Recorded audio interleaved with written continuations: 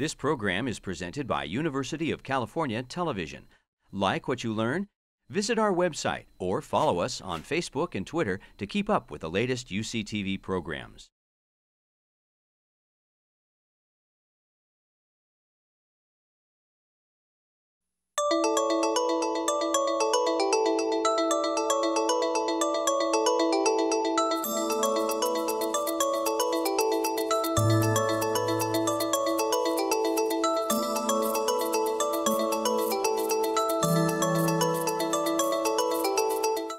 So please take a seat. We're going to start the second half of today's conference. Every year we are going to have a debate, and this particular debate is highly controversial. We're going to talk about alcoholic liver disease, whether we keep or change the 6-month rule. Is sometimes not up to the liver transplant program, and there's been a lot of debate back and forth about this particular issue. And so I think that it's going to be a lot of fun to talk about this, address some of the key issues, and I'm pretty sure that it would generate a lot of discussions from the audience. So it gives me great pleasure to introduce our two presenters. First, Monica Sarkar. Monica Sarkar has been a wonderful addition to UCSF Hepatology since 2 years ago, and she has been really active in both research and clinical activities in viral hepatitis, as well as fatty liver disease. And I think that her greatest passion is really women's health and liver disease. And she is a recipient of the Career Development Award for AASLD. And I know that she's so excited. She wants to win this particular debate, and she's up against a very tough opponent, Andrew Paso, who's a really talented multi-organ surgeon, transplant surgeon, and also the co-director of the bariatric surgery program at UCSF. I want to recognize Andy for his contribution in really doing a lot of research and background check and review the evidence so that we come up with the screening using ethyl glucuronide and ethyl sulfate. So without further ado, I was asked to present a case. I've never looked at it before, so if I stumble a little bit, forgive me about that. So it's a case, okay? So it's the background for the debate. There's a 45-year-old man with known alcoholic cirrhosis. He's a partner in a reputable consulting firm. 4.5 months ago, admitted with ascites and first decompensation, and served as wake-up call and no alcohol since. He now participates in an alcohol rehabilitation program several times a week, no desire to drink, at least by his report. Excellent social support, married, and has teenage kids. Father was an alcoholic. Mel is 28. Should we list this patient? Okay. Should I go to the second case too? Okay. What if this is a 45-year-old man, no known alcoholic liver disease. He's a partner in a reputable consulting firm. May I know what firm this is? No? Okay, drinks 3 to 4 glasses of wine and or liquor most days in the context of dinner meetings. Often drink more on the weekends when hosting social events for clients. Admitted with alcoholic hepatitis, male at 36, non-responsive to steroids. His alcohol consumption is similar to his peers and colleagues. Has never considered himself to be an alcoholic. Excellent social support, married, and has teenage kids. No family history of alcoholism. Should we list this patient? So maybe before I hear the debate, should I ask a show of hands? No? Yeah? Okay. So let's do the first case. No, let me do. Should we list the first patient? How many would say yes? Okay. And how many would say no? Okay. I'm always neutral in this debate. And so the next case, should we list this patient? How many of you, a show of hands, would say yes? And how many would say no? And I abstain again. So Monica will start first.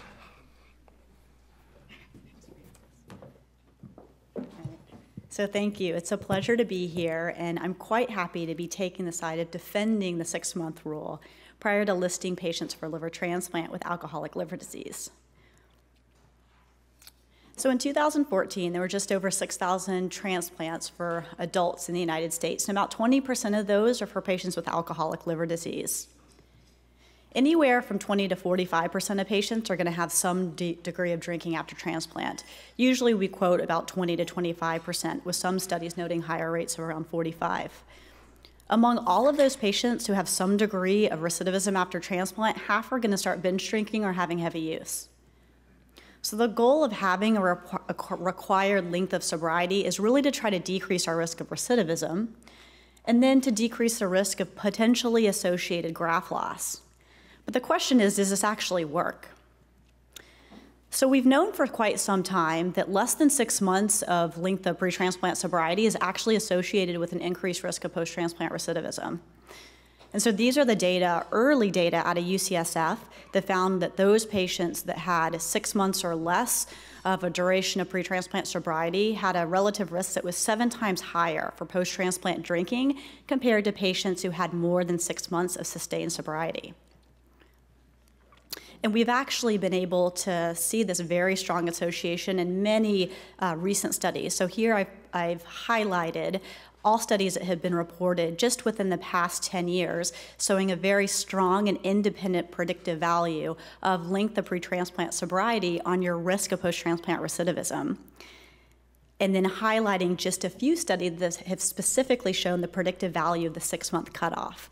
And as you can see in this outcomes columns, it's not just that pre-transplant length of sobriety predicts drinking after transplant, it actually predicts harmful drinking after transplant. So now we'll take a closer look at some of these data. So DeMartini out of University of Pittsburgh is a particular expert in the area of post-transplant recidivism and predictors of post-transplant drinking. And unlike most of the studies that have been retrospective in nature, she's actually been conducting prospective surveys with patients in the clinic as well as by telephone to find out about post-transplant drinking patterns and predictors of post-transplant drinking overall. So unlike the 20 to 25% that we typically quote for just risk of drinking after transplant, she's found that actually almost 50% of patients are going to drink after transplant. 20% of all patients transplanted for alcoholic liver disease are actually going to have problematic, heavier binge drinking. And in her study, length of sobriety was the strongest predictor of high-risk alcohol use after transplant. So in some of her earlier data, so this is back in 2006, she showed that each additional month of sobriety decreased your risk of post-transplant recidivism by about 35%. And in addition to the protective value of increasing length of sobriety, some poor prognostic factors included a dependence history, history of depressive disorder. Now, these are some Canadian data, about 170 patients that were transplanted for alcoholic liver disease. And as you can see, the relative risk of any drinking after transplant was actually highest among patients that had 6 months or less of a pre-transplant sobriety period. And this just, let me take a, no, let's see if this pointer's. Yeah, it's actually, this doesn't seem to be working.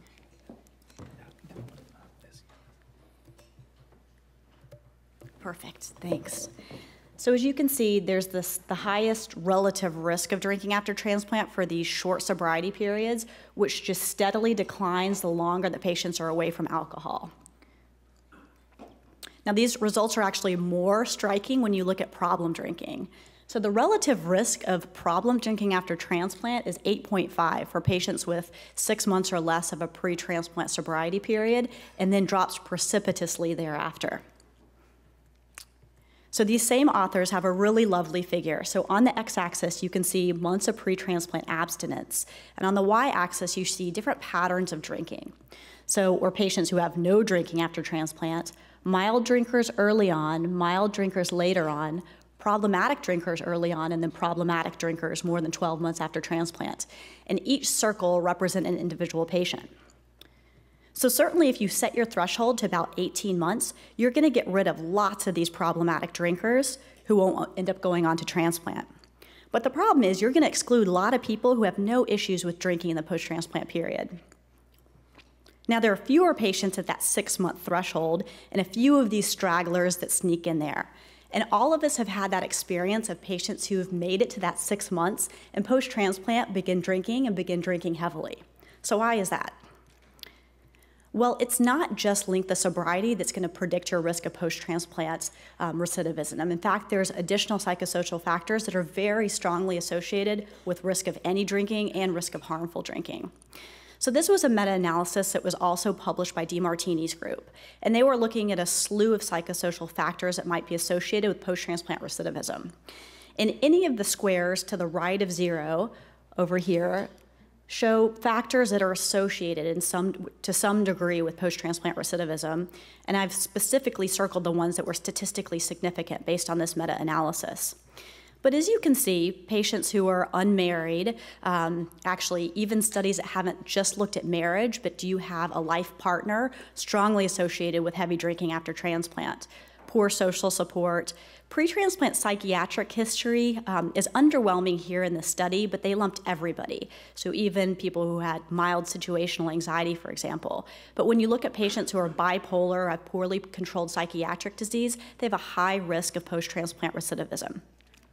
Family history, so primary first-degree relative who's an alcoholic, strongly associated with post-transplant drinking, and as I've argued today, and so is pre-transplant length of abstinence of less than or equal to 6 months. So we spend all of this time discussing these pre-transplant factors that are associated with post-transplant recidivism, and particularly the 6-month rule. But does drinking after transplant actually affect your outcomes? Meaning, do you have increased graft loss or do you have a decreased risk in survival? Well, there's some studies that will say no. And I caution you when you're looking at these data to look at the type of drinking that these studies are talking about post-transplant. Are they talking about patients who are drinking any degree of alcohol in the post-transplant period, or talking about patients who really have heavy problematic drinking? So this was a study by Quadrada that was published in Liver Transplant in 2005, a retrospective Spanish study looking at 54 patients who were transplanted with alcoholic liver disease, and they were assessing the patient's survival. And they found that recidivism was associated with an increased risk of post-transplant death with a hazard ratio of 5.7. And then when you look at patients with heavy drinking, this they defined as persistent use of 30 grams a day or just almost 3 glasses a day compared to patients who had occasional drink or no alcohol. Those who had recidivism, heavy recidivism, had a much worse survival compared to those that did not. Now, these are data from more recently published in 2013 from the United States. So 300 transplant recipients for alcoholic liver disease, and they found that alcohol use post-transplant was associated with advanced fibrosis, so an adjusted odds ratio of 23. And as you can see here, actually the y-axis is the proportion that are free of graft loss. So there's more graft loss in patients who are continuing to have heavy alcohol use compared to those who are your intermittent, occasional drinkers, including those who actually have no alcohol after transplant. So you can still see that drinking, having a pre-transplant sobriety period of less than 6 months is certainly associated with any drinking. It's definitely associated with harmful drinking, and we know harmful drinking is bad. You're going to have increased risk of losing your graft, and you're going to have decreased post-transplant survival. But there's other kind of common sense reasons why you might want to wait. So there's longer observation periods that really allow you to watch for time for relapse. So you're kind of road testing patients, particularly some of your high-risk patients. And we know that relapse after you've attended rehab is associated with drinking after transplant. You also have the ability to assess for compliance with rehab, as attendance in rehab is also associated with a decreased risk of post-transplant recidivism. And then there's time for liver recovery. And some patients with ongoing lengths of sobriety can have improvement in their liver function and may even be able to avoid need for liver transplant. So what about the patients who don't have time to wait? So particularly the patients with severe alcoholic hepatitis. Now, most of you are probably familiar with this landmark publication from the New England Journal in 2011. So this was a French study that was looking at comparing survival in patients who underwent early liver transplant for severe ALK-HEP. This is patients with high discriminant function, allele score greater than 0.45, non-responsive to treatment. And as you can see here, survival at 6 months was about 77%, 71% at 2 years, compared to 23% for the patients who did not undergo liver transplant. Not surprising, if you take people who are on the brink of death and give them the only curative option, then they're going to do better than patients who go on to die.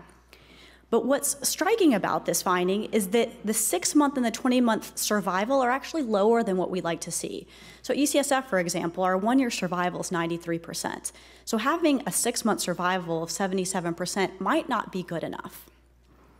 And they'll argue, these authors, and perhaps Dr. Posselt, that they only used about 2% of their donors. But you have to realize that this isn't a low MELD region. And with a median MELD score of liver transplant at UCSF of 35, we don't have the luxury of being able to utilize donors, the small donor pool that we already have, when many of our patients with high MELD scores, decompensated alcoholics, cirrhotics, who have excellent predictive factors, factors associated with decreased risk of recidivism, aren't making it to liver transplants. And then importantly in this study, they had very stringent inclusion criteria for who would actually be considered for liver transplant. Patients couldn't have any comorbidities, no concern for addiction, so they've never been told not to drink or ever had it brought to any medical attention that they had an issue with alcoholism, no prior ALK-HEP, obviously, and they had a very favorable psychosocial eval. So that resulted in less than 2% of all patients being evaluated that were considered for liver transplantation. So I liken this to Where's Waldo. So you could imagine we're opening up the floodgates. The number needed to evaluate to identify that one patient who could be Waldo is very large. And we don't know if we can really handle both the burden on the transplant center, in particular at times in areas with scarce donor availability, as well as the resource that it's going to be on for psychosocial evaluations. And there's additional concerns with alcoholic hepatitis. So in the Matherin study, none of the patients relapsed by 6 months, but 3 of 13 patients that had available follow-up by 2 years started to drink again, so about 25%, 2 with heavy use. And that was in France, and we have to really be cognizant of cultural differences in alcohol use.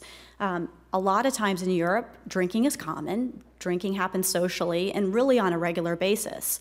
In the United States, to be frank, people love to get drunk and they love to go out and binge drink. So when you're understanding the cultural context, it's hard to be very generalizable when you're looking at studies that are published in European data and extrapolating that to say that's how our patients in the United States are going to behave. And 4 out of 6 of these deaths were actually due to aspergillus. So we also need to be very cognizant of the potential increased infection risk for these patients that are exposed to longer durations of corticosteroid in the pre-transplant period. Now, I will share with you some preliminary data on early liver transplant in the US experience, and these are some data from the Sinai group. So they have evaluated 111 patients with severe ALK-HEP, showing a bit more favorable post-transplant survival, 89% at 6 months, 12 months, compared to 11%. But again, this is based on numbers of 8 patients at 6 months and 6 patients at 12 months. And of the patients that they evaluated, 9 of them had favorable enough psychosocial profiles and subsequently underwent liver transplant evaluation. So underwent liver transplantation. Among the 8 patients that were alive at 2 years, 2 relapsed, 1 with graft dysfunction. And then 1 patient that died early on actually had very severe necrotizing pancreatitis in the setting of their alcohol use. And I lifted this sentence from their discussion section because I thought it was very telling, where Jean M., the first author on this publication, said, "This process was time-consuming for the addiction team." So in summary, not all post-transplant post-transplant drinking may be bad, and probably the occasional intermittent drink after transplant is not going to affect your survival or graft loss. But harmful drinking is harmful, and it's certainly associated with increased graft loss and decreased survival. And the 6-month rule not only predicts any drinking after transplant, it predicts harmful drinking. The 6-month rule allows time for relapse or for road testing of these high-risk patients, and also allows for rehab, which is protective against post-transplant drinking. And with ongoing sobriety, some patients may be able to avoid liver transplant. Now, there are certainly other factors that predict post-transplant recidivism, some psychiatric factors, family history of alcoholism, social support. And it's not to say that we should identify the patients who have a family history of alcoholism and preclude them from liver transplant, but more that we should start identifying the constellation of factors that make up a patient who's at high risk for recidivism and do more on the post-transplant management, including requirement of ongoing AA attendance after patients have been transplanted, really optimizing management of comorbid medical conditions, particularly psychiatric disease, for example.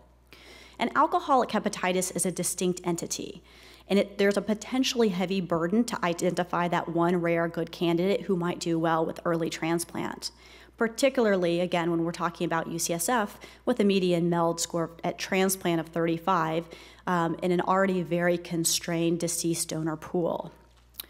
Now, with additional U.S. data, including longer-term follow-up, this may help to guide our future directions at UCSF and whether we may ultimately consider doing alcoholic hepatitis, but we're going to need to see much more favorable outcomes post-transplant for these patients before we would consider doing that at our institution. So for now, the 6-month rule is here to stay. Thank you.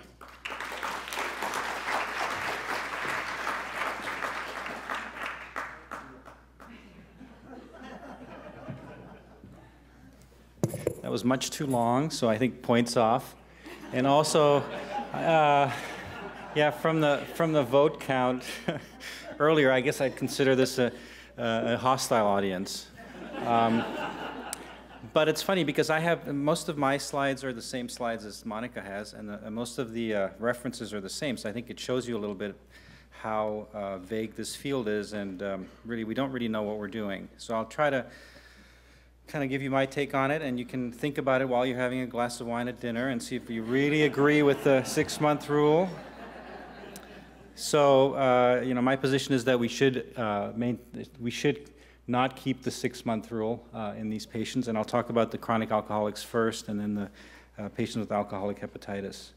And then, how do I go down? Oh, I see. Okay.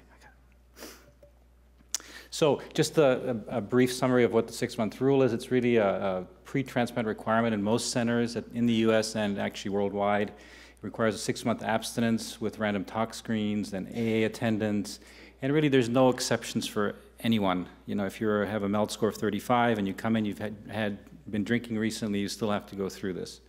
And the duration of 6 months is really totally arbitrary. It's based on the likelihood of recovery from severe alcoholic hepatitis. And Monica, I think, showed you this paper already from DeMartini. And really, there is data. Obviously, there's evidence that shows that duration of abstinence is correlated with less drinking after transplant. But there are many other factors that affect this as well, including family history and psychiatric disorders. And also the 6 months limit is really sort of an arbitrary one. So here's the evidence for the 6-month rule. Actually, let me tell you first about how they get these results. Most of these studies are retrospective, or there are very few that are prospective. Since most studies don't have enough patients with less than 6 months sobriety, since most centers transplant these. The associations are weak. If you look at the graph at the bottom here, this is an ROC curve, and you can see for a good correlation, you have an AOC curve of about 0.9 or so. When you look at the duration of sobriety predicting relapse, so the longer the sobriety, the lower the relapse, you can see that it's really a wash. It's an AUC of 0.6, so it's really not a very good correlation, and you can see that it's not any better when you look down at around the 6 to 9 month level.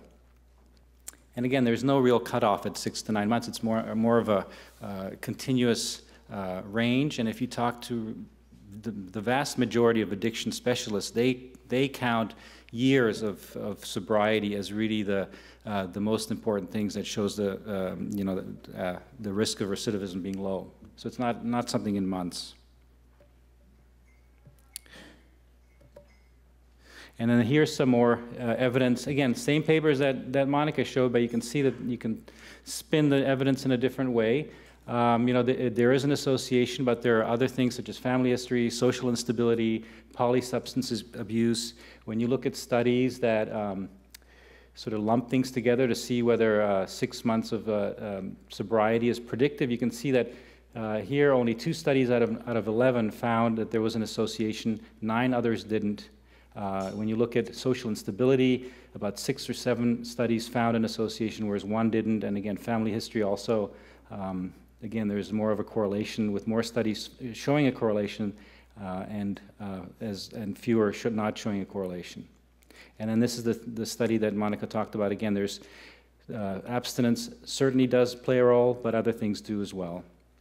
And you have to take this in the context of how the monitoring was. So, in the old days, I don't think there was really any good monitoring. I mean, until about a couple of years ago at UCSF, we used to ask the patient, obviously, and then we would do a blood alcohol level, which is worthless if you're more than 12 hours out from your last drink, or we would check the urine, which is also quite insensitive. So we really did not have a good way of predicting who was actually drinking or not. We have better methods now. We use ethyl glucuronide and ethyl sulfate, and also some people recommend hair toxicology.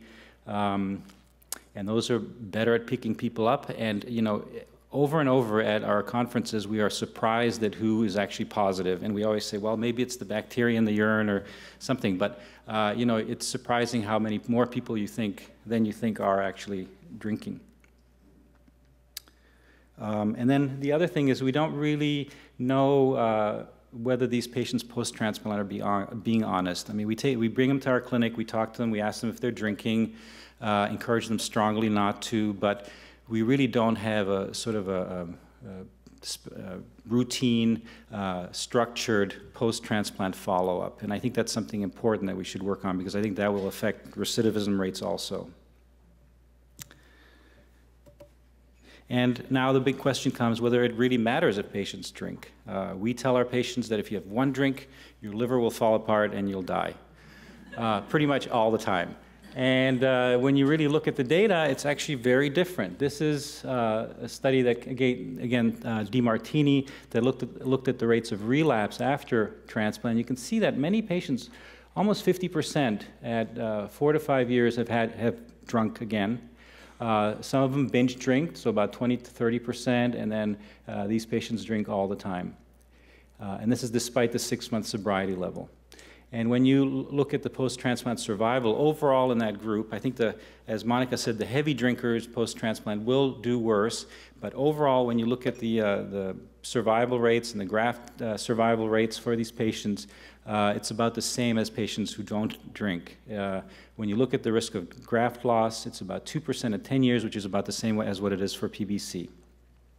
And interestingly, the paper that we talked about earlier at Quadrado that showed higher graft losses in heavy drinkers, when you look at that data, the graft loss was not due to alcoholic liver disease, it was due to cancer and atherosclerotic disease. So you could argue it's associated with drinking, smoking, and so forth, but it was not actually due to the alcohol use. So, some of the deleterious consequences of the 6-month rule. So patients may not be referred until their disease is advanced, and they can't do rehab, and they can't even get transplanted. You're imposing this external strict rule on patients, and you may actually be selecting for patients who will go through it because they know they'll get a transplant, rather than patients who are self-motivated and try to undergo rehab on their own and really believe that that's the right thing to do. Importantly, you don't differentiate between a slip and a relapse. And again, that gets back to the dinner tonight. So you have a drink of a glass of wine tonight, and let's say, I understand if you're an alcoholic, you shouldn't do that, but if you slip once, does that really exclude you from having a liver transplant? Is that the death sentence then? And then finally, there's a lot of stigma attached to alcoholic liver disease, and it's really stigmatized already. We're understanding now that it's a disease, it's not a moral defect or weakness of the spirit. So my recommendation for, at least for the alcoholic cirrhotics, is that until we have better prospective data with accurate pre- and post-transplant monitoring, we should get rid of the 6-month rule, and centers should really develop specific, patient-specific and center-specific approaches when dealing with these patients, and I think that's what they deserve. Now, as far as liver transplants for severe alcoholic hepatitis, again, I'm in favor. This is the Mathurin paper, and I won't go through it again because Monica summarized it. And really, here are some of my sort of criticisms that people have brought up, and will bring up, I assume, and my counterpoints. So really, it's the only published trial, which is true, but it's garnered enough interest that there's a large funded trial ongoing in Europe. And as you heard, we're also trying this out in the US at the Mount Sinai. There are highly selective inclusion criteria, the complex selection process, very true, and I think this is probably the key point in this whole thing. But I would argue that we can develop, we already have a lot of these processes in place because we do screen every patient very closely. I think we need to work on processes that would allow us to screen patients at outside hospitals so they don't have to all come in before we decide if we're going to transplant them or not. And I think that's not that's complicated, but I think it's not unreasonable or impossible. We do that for other types of patients. The potential to overwhelm program capacity is a point that was brought up by John in an editorial who calculated that about 11,000 patients in France over 5 years would potentially be transplantable for severe alcoholic hepatitis. And again, I think we need to just figure out ways of screening better outside the transplant center and having the community physicians participate at least in the initial screenings, but I don't think it's impossible. And then finally, the argument that organs will be taken away from other critically ill patients. True, this is a disease, so I'm not sure why they would be taking them away from other patients who are also sick. I think the MELD scores, with the MELD score of the share 35, when you look at the MELD scores in the Mathurin study, it was 34. So really, there would be some taking away, but not necessarily. And we know already that there's an inequality with the HCC cohort. I know that people are working to try to fix that, but this is not a perfect system. Finally, a couple of sort of more moral issues. Many people feel alcoholic liver disease is self-inflicted, but when you look at the numbers of people who actually develop cirrhosis from alcohol use, it's only about 10 to 15%. So there's clearly psychological, there's some physiological aspects that go into it that don't really, people respond differently to different amounts of alcohol. And there's clear-cut genetic predisposition. So this is a disease. And people also argue that liver transplant willingness to donate may decrease if families and donor families or the public hears that we're transplanting patients with alcoholic liver disease. And I don't have a lot of data. I do have one paper that I can show you later, but really there isn't much out there. But one interesting thing that really touched me when I was looking through the data is that how much in the UK, which is quite strict about transplanting for alcoholic liver disease, how huge a public outpouring of support there was for this one young patient who was dying of severe alcoholic hepatitis. So the newspapers were filled, the media was filled, everyone was really gunning for this patient. And when you look at countries where there are strict criteria and there really aren't any good correlations between willingness to donate versus not. So countries that have very strict alcohol use criteria don't necessarily have better rates of donation or better agreement to donation. And again, we don't see this with other types of quote-unquote self-abusive behaviors like Tylenol overdose or IV drug users who get acute Hep B. So I think we just need to weigh this sort of in a more balanced light. And then this is just a paper that came out recently that looks at public views towards transplanting for alcoholic liver disease. This was an online survey, 500 people. And really the majority were either unsure or agreed with it. So 50% agreed, which is very surprising. I think that's very different from what people expected. And about 40% were unsure. They actually did not feel strongly that against a nearby center performing liver transplant for alcoholic hepatitis. And there were certain other criteria, and it's interesting because the things that they felt important for allowing a transplant for a patient were some of the things that we look at already. So good social support, having financial stability, being sort of young, middle age, are all things that we consider very important when we evaluate these patients. So that all comes into the fold. And finally, that 74% would not hesitate to donate, irrespective of the scenario. So that's quite a majority. So I think the public view of this is changing. And then finally, the ethical considerations. You know, this is not a moral decision that we are to make. And if you look at the UNOS guidelines, they don't, there is no guideline saying you can transplant for alcoholic liver disease even if there's inadequate sobriety, because they know that that's not something that they're able to say. And if you look at, you know, these various ethical statements like the Declaration of Istanbul, you know, really organs should be equitably allocated to recipients without regard to gender, ethnicity, religion, i.e. do not discriminate against patients based on past behaviors unless they have a clear impact on graft outcomes. So one could argue that if you go back to drinking, you could have a heavy drinking, you could have a clear outcome, but it's really not that clear cut. And I don't think you can punish someone for their past behaviors like that when you know that outcomes after transplant are good. I mentioned the issue of alcoholism being a disease, and really should be considered in the same way that we consider NASH and obesity as problems. And then finally, a Hippocratic oath of us that we take really is do no harm, beneficence, autonomy, and justice, and really provide therapy according to the best scientific knowledge that we have. And for us, we do have good knowledge that shows that liver transplantation for alcoholic liver disease is of benefit to the patient. So just summarizing, I think we do have specific criteria for identifying patients who could benefit with alcoholic liver disease, severe alcoholic hepatitis, and who will not respond to conventional therapy. There's clearly a survival benefit in this group. The risk of recidivism is low.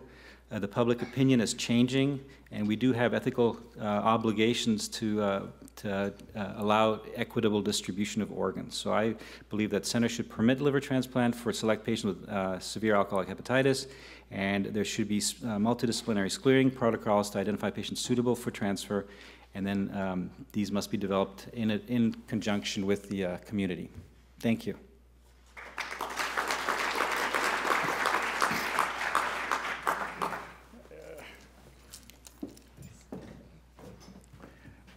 I think that both of you have done a beautiful job in this debate, and I agree with both of you. That's why you run this conference. I'm sure that it will generate. I'm sure that you can, you know, we will generate a lot of discussions, questions. Yes, Peter. I have a question, just to poke the cobra a little bit. I just want to ask both of you what you think about our requirements about smoking cigarettes and smoking marijuana, since the laws may change with that too. Where do you both stand on that? Yeah. I actually don't agree with our current policy about cigarettes. So the question was, how do we both respectively feel about our policy regarding tobacco? And for those of you that don't know, we require that patients be without cigarettes for 6 weeks prior to getting a liver transplant. And the same question goes for our policy about marijuana. We've actually recently changed it, and we now no longer, patients are allowed to smoke marijuana and get a transplant, is the bottom line. And I don't have quite as firm of a thought about marijuana. I think many patients will end up needing it for, medicinal reasons.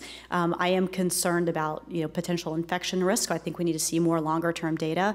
I do feel very strongly about the tobacco, and I think that we need to be requiring patients to be off of tobacco for a longer sustained period. And I really think we should be treating it very similar to alcohol, and because one of the two most common risks of death post-transplant is going to be cardiovascular disease and cancer, and tobacco smoking is no doubt one of the strongest predictors of that outcome. And alcohol and tobacco oftentimes go hand in hand. And when patients are relapsing, they're oftentimes relapsing with both alcohol and tobacco.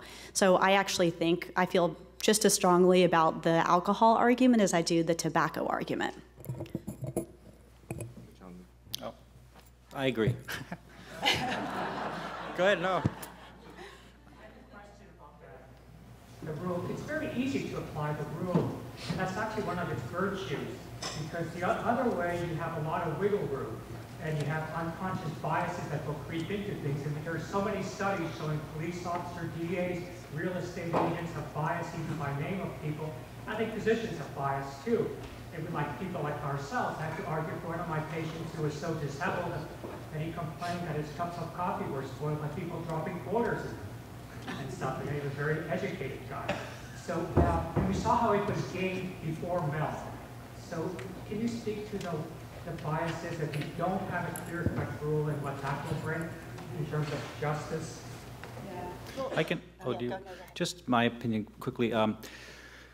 I agree, but you know, everything we do is biased. I mean, every time we have a selection, there are people who are champions for that patient. There are people who are against it. You know, we're hearing snippets of workups. So I think you're right. It's not a totally accurate and balanced system, but it's the best we can do. And I think what I'm just trying to say is that, you know, having a clear-cut hurdle like that is not necessarily the right thing in some cases. And does this work? And I don't think we're ever going, there is no single rule that's going to apply to everybody.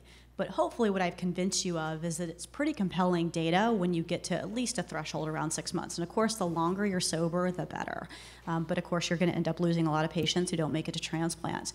And so similarly, kind of with the outcap argument is the more you know, how much can we handle the large degree of evaluations that we would get if we start lowering that threshold? The floodgates are going to open. It's going to require a lot more effort on our part for evaluating to identify those few patients who really stopped drinking 3 months ago, but otherwise have perfect other profiles, psychosocial profiles. Generally, they don't. And that's generally for patients who truly have alcoholic liver disease. So an abusive pattern of drinking that has led to them developing cirrhosis. So I think it's a slippery slope. And I agree, I have met patients who have not met the 6-month mark, and when I see them, I'm like, this person is not going to have a problem with drinking after transplant. Granted, I could be wrong, and a lot of us are. We go in and we advocate for our patients, but the majority of patients, the shorter you get in that sobriety period, the less likely they are to have really other favorable psychosocial profiles that are going to kind of predict a low risk of recidivism post-transplant. So we have to start somewhere, and it's kind of getting that balance of how many patients are we going to lose on the transplant risk to what's a reasonable cutoff that actually has been shown in multiple studies to be associated with post-transplant recidivism. And I think that both presenters really emphasized the need for us to have better ways to assess the risk of recidivism that is validated and reproducible. So it's very difficult to do that, but we're begging for data. So one last question. Yes. I wanted to make a comment because I had some difficulty, with some of the argument of Dr. Paulson.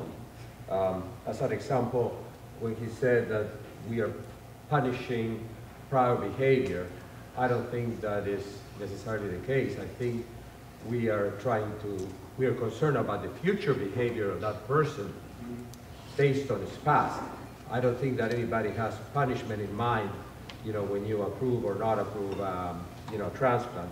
But I wanted to also ask maybe both of them, how do they feel about liver, live donation in cases of acute alcoholic, patients? Because in this case now, there is another factor involved, which is the risk to the donor, which we haven't put in the equation yet. So, punished is a relative word, and you can really be punished, and you can be kind of punished. What I meant was that you're not affording them the full chance that they deserve. That's what I mean. As far as living donor liver transplant, one problem with that is that the patients are quite sick, and we generally try not to. We don't do that. We don't do live donor liver transplants, given how more complex and more complications there are in sick patients. I mean, it's something. I mean, we do that for other indications. We do that for patients who are out of Milan, HCC, and so forth. So yeah, I mean, it's potentially an option. I mean, maybe not in the alcoholic hepatitis group, but maybe in the, decompensated cirrhotic group. Mm-hmm. Yeah. So. Right. Thank you, both of you.